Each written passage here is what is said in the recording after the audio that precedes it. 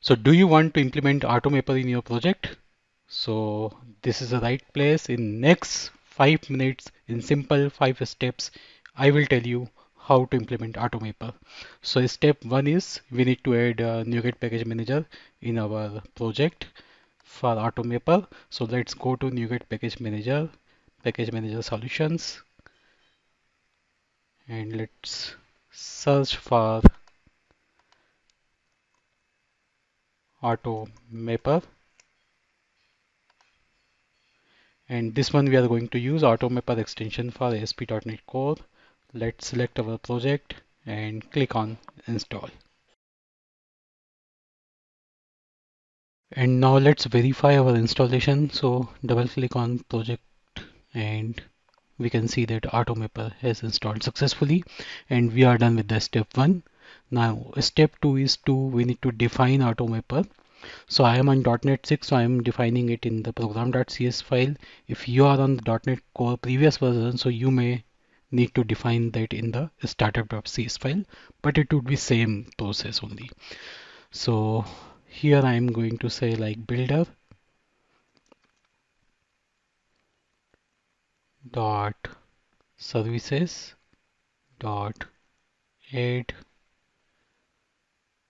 AutoMapper, and here I am going to say like app domain dot current domain dot get assemblies.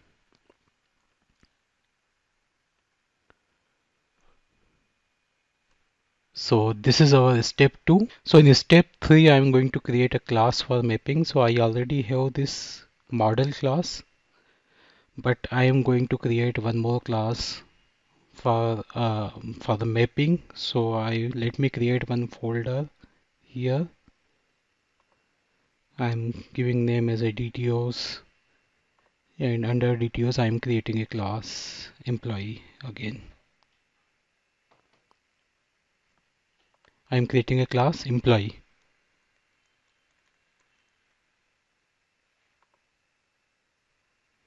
And let me copy and paste same content for now on this class as well.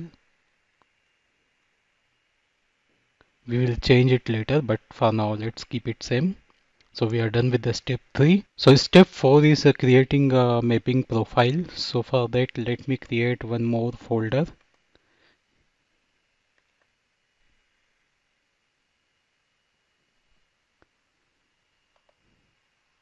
and I am giving name as a profiles,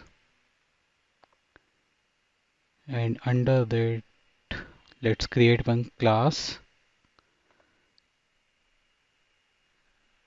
and let's give name maybe custom profile.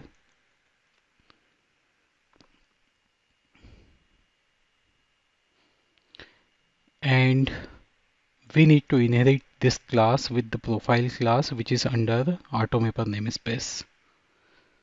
So profile, and we can see that it is under AutoMapper. And our mapping we can define in the constructor of this class. So let's create a constructor first. And here I am going to define mapping. I'm going to create a mapping. So let's create map,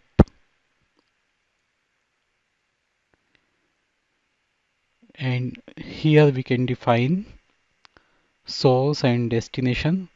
So for example, maybe I will say source is our model, which is I'm getting from database, and destination is our DTOs, which I'm going to return to the user. So I will say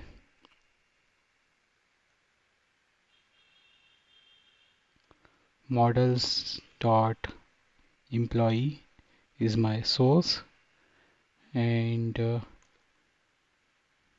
DTOs dot employee is my destination. And I will say reverse.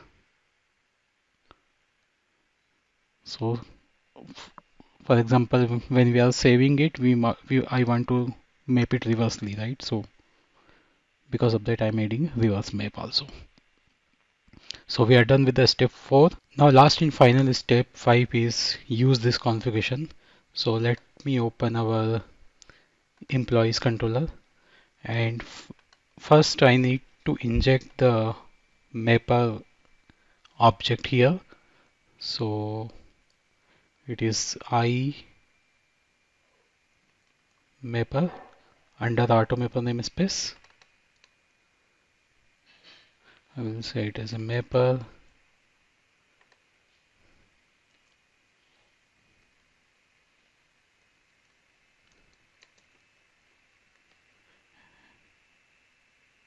and let's create a read-only property for this, field for this.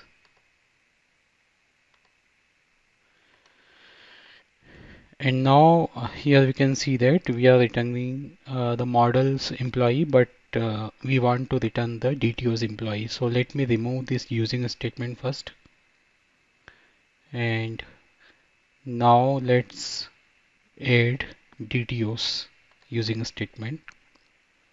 So now this class is from DTOs, and that is the reason we are getting this casting error. So now let's change this to variable result equals to this, and now I am going to use this mapper object to map this models.employee list to DTOs.employee list. So I will say like mapper dot map, and here I need to tell the destination. So destination is my DTOs.employee. So maybe I will say DTOs.employee, and it should be list of,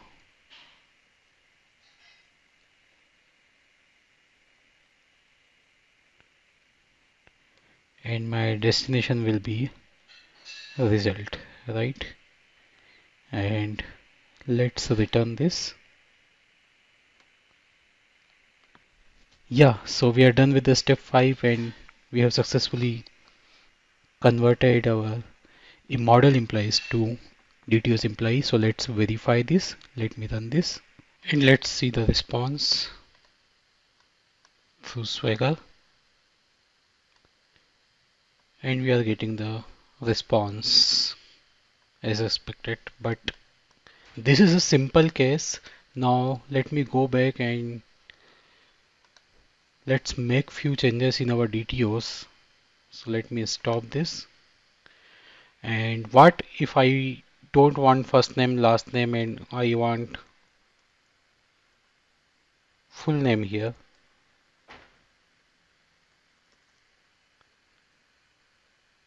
So let me remove this last name here. And what if my models and DTOs property name is not same? Maybe there I am having date of birth DOB, but here I am having a full form as a date of birth. So how we are going to make these changes? Let's try to understand. So if your property name is not same, then also it is very easy with AutoMapper. Just go back to your profile where you have defined your mapping. So here we have defined like map this employees models.employees with DTOs.employees. Here I need to explicitly define the mapping for the properties which is not similar.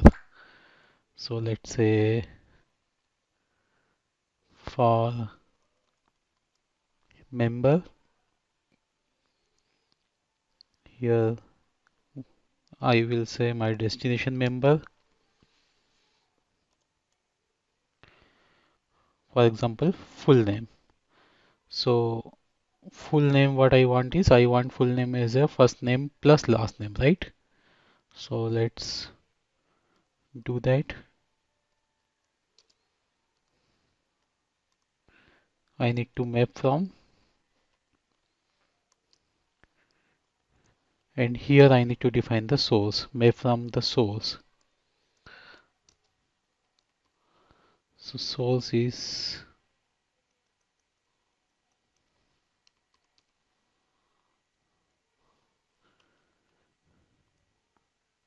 first name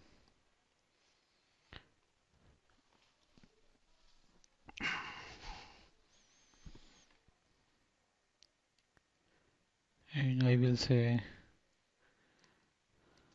this and then so C dot last name. So we have defined first name plus last name equals to full name for our full name property. Let's define for date of birth.